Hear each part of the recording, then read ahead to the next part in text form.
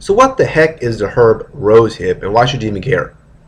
These are some great questions, and by the end of this video I hope to answer both these questions as well as share with you exactly how to get this herb. Now this plant originated in ancient Persia and sort of migrated to Greece. Now a Greek legend about it is that the flowers are created from the blood of Adonis, I hope I pronounced that right, who was the goddess of beauty and desire.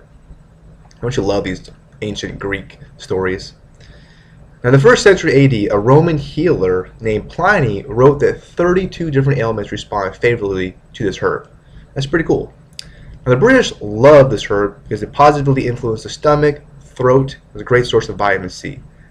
Now during World War II, there was a shortage of citrus fruit, and rosehip has 60 times the vitamin C than citrus fruit. This really put this herb on the map because, well, without vitamin C, someone can get scurvy and run into all kinds of health problems. Now when it comes to arthritis, over 80% of patients in the study stated that it reduced pain associated with joint inflammation. So it definitely helps with arthritis. If that wasn't enough, it helps with digestion. It calms the central nervous system, menstrual cramps, insomnia. It really helps improve skin care a lot and relieves fatigue as well. Now besides going down and eating the plant, someone can easily consume a dietary supplement with it in it. Now it sounds easy to just take a supplement, but there are a lot of choices and the industry is not very regulated. So it's really easy for companies to make horrible, crappy, crummy products.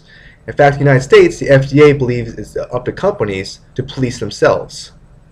So you gotta protect yourself. To do that, I recommend checking out a free report that I wrote all about this topic. And to do that, all you gotta do is click on the link directly below this video, and you'll get to access that free report. So do yourself a big favor. After this video, click on the link and check out that free report. You have nothing to lose. You'll save yourself a lot of money, even some grief, and maybe even save yourself from harm from buying some horrible product. So check out that click the link, and thanks for viewing this video, and have a great day.